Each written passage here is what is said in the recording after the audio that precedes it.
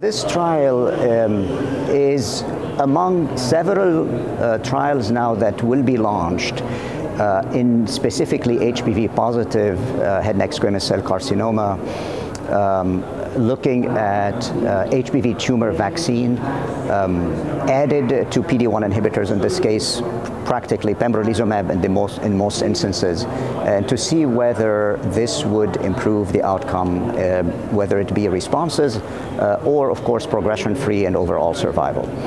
We've seen at the last ASCO meeting, ASCO 24, a number of reports looking at combination of pembrolizumab with vaccines. We've seen combinations with DNA vaccines. We've seen combinations with peptides. And they all seem to point to the fact that the combination, patients benefited mostly if they had a high CPS score or high PD-L1, which we know already is a sign that the immune activation against the cancer and the recognition by the T cells against HPV is probably active in these patients. And so we know already that pembro by itself would actually be producing potentially improvement in outcome in these instances. However, the responses that we've seen exceeded 45%, sometimes 50%. And that is usually not the case with single agent pembro, even though we don't have really very solid data along those lines in HPV positive patients, which led to essentially the interest in producing or designing randomized clinical trials to answer this question. So all of these studies are trying to answer these questions, and the BNT113 is one of these trials that that is looking at this randomization.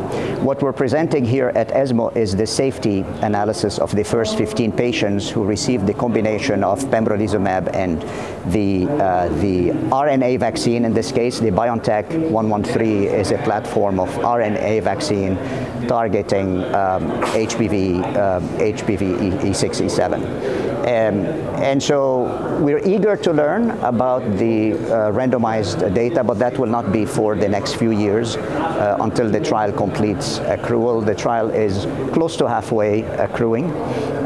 It's unique in the sense that it is an RNA vaccine, so it is a little different from other platforms. So it falls under that category of vaccinations. And we look forward to seeing the final results.